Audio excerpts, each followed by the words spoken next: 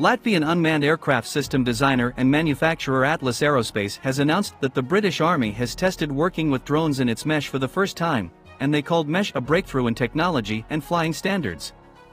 Mesh allows one operator to control several drones at once from one remote control.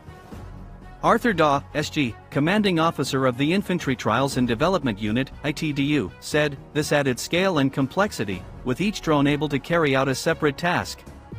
This is a real amplifier, adding capacity, force protection, intelligence, surveillance, and reconnaissance capabilities. The intent going forward is to add a precision strike capability.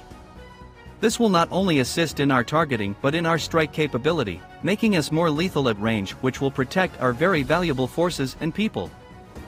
The Atlas system was utilized in the package where one operator controls 4 drones on a tablet with individual manual taskings.